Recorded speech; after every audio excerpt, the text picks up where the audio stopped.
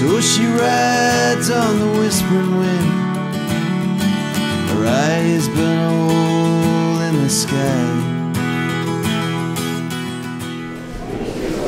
All I wanted to say was that, simply speaking, photography is just aiming your camera and recording something. But there are some who have a knack or a talent, and a very special few who have a genius in turning photography into art. Malcolm Douglas loved photographers and photography. He collected books of photography, especially if they were photographs of the Kimberley. He would have loved this exhibition. Malcolm went into the Kimberley time and time again. It was his inspiration. He really loved Montgomery Reef. And he always managed to get there on the high tide so he could see that dramatic spectacle of the island, the reef, rising from the sea. And it was a breathtaking performance. I've seen it.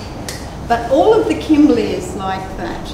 If you ever ask anyone coming back from their first trip into the Kimberley what they really remembered, what they were most impressed by, they go, oh, it was the light, it was the colour, it was the grandeur, it was the, and then they're lost for words. Because the Kimberley confounds description. Words just don't do it. The Kimberley flaunts itself for the camera. And it inspires artistic creativity. The Aborigines knew that. And they coloured the caves with their mysterious art. And Rod Hartvigsen knows that. And he's covered my walls with such beauty. He is a truly, really very fine artist. And I'm so happy to be able to open this exhibition for you all to enjoy. Thanks, Valerie, for those words. Everything I was going to say about the Kimberley is expressed in what Valerie said, and she's known it a lot longer than what I have.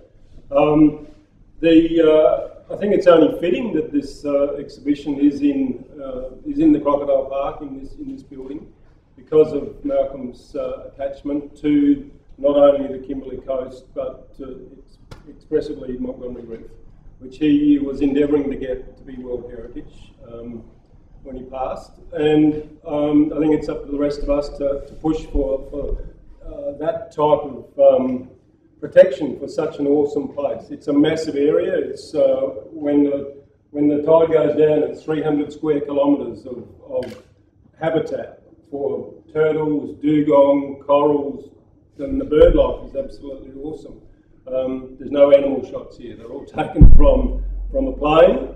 Over the last couple of years, as I sit in the catalogue, none of them have had the luxury of being shot through an open window, because I'm normally just in a commercial flight to go to Freshwater Cove or Kariba or wherever. But I think the thing that I've tried to portray here is that the Kimberley coast is awesome. It's different. It's colourful. It's got so much in it in the big picture, and then also the small picture, the small islands, the small detail. And as I said in the catalogue, it's up to us to respect it and protect it. And so 15% of sales will go to Save the Kimberley organisation to continue their work to save the Kimberley, save it from destruction, save it from pollution, save it from somebody wanting to dig it up. So I hope you enjoy these photos as much as I enjoy taking them. It's a bit of a passion, the detail, the colours, the shapes, the textures. And yeah, so enjoy. Thank you.